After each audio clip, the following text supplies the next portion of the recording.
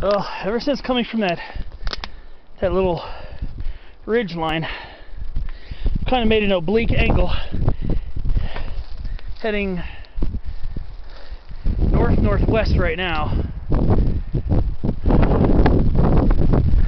I think that's going to be 7097. Once I get up to this ridge line here, which I'm getting pretty close to, just got to keep scrambling up this way a bit. I'll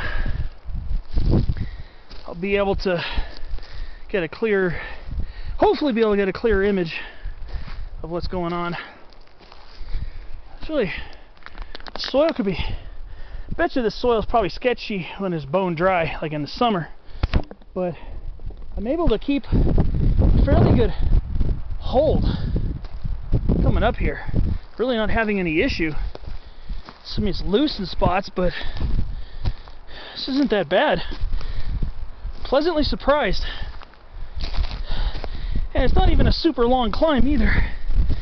I'm stopping to admire the views and catch my breath at times. But since I'm going at an oblique angle instead of straight up, I think that's also helped minimize the amount of strain and huffing and puffing. But over there's the lip of the ridge. Well, I'm gonna get up there, look at my surroundings, and see what direction I need to go. Beautiful rocks up here. It's all San Gabriel wilderness. So I'll see you at the lip.